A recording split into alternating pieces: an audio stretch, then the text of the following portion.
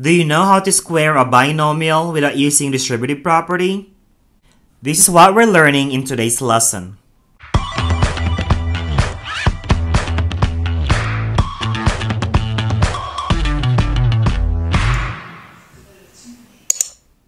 To find the square of a binomial without using distributive property, you can find the product in 3 easy steps. Step 1, square the first term. Step 2, multiply the first and the second term, then double. And step 3, square the second term. Here are the 5 examples. Give it a try and play the video whenever you're ready for the solutions.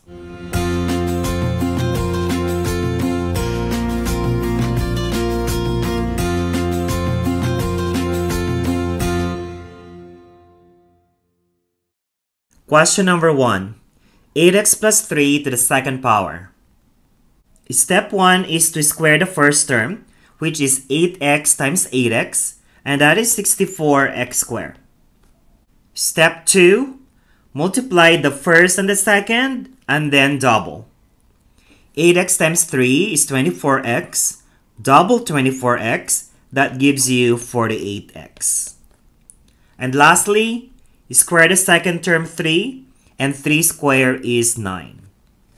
So the answer for number 1 is 64x squared plus 48x plus 9. Question number 2. Step 1, square the first term 5x. 5x times 5x is 25x squared. Step 2, multiply the first and the second term, and then double. 5x times negative 7 is negative 35x.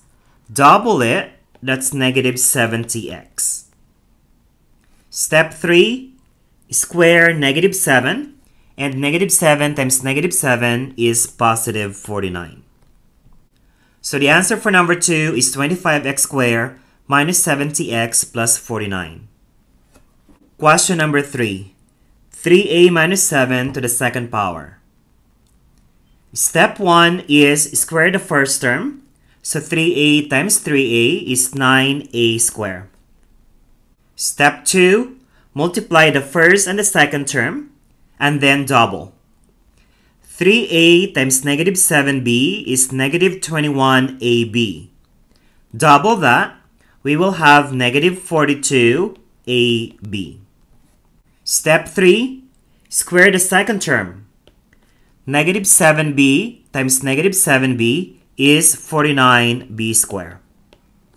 Question 4. 5x minus 8y to the second power. Step 1 is to square the first term, and 5x times 5x is 25x squared. Step 2, multiply the first and second, and then double. 5x times negative 8y is negative 40xy. Doubling it, we will have negative 80xy.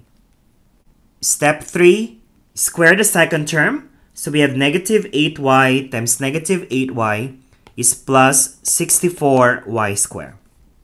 So the answer for question 4 is 25x squared minus 80xy plus 64y squared. Question 5. 2x squared plus 3y to the second power. Step 1 is square the first term, and 2x squared times 2x squared is 4x to the fourth because you need to add the powers 2 and 2. Step 2, multiply the first and second, and then double. 2x squared times 3y is 6x squared y. Doubling that will give us 12x squared y. Step 3, square the second term 3y, and 3y times 3y is 9y squared. So the answer for number 5 is 4x to the fourth plus 12x squared y plus 9y squared.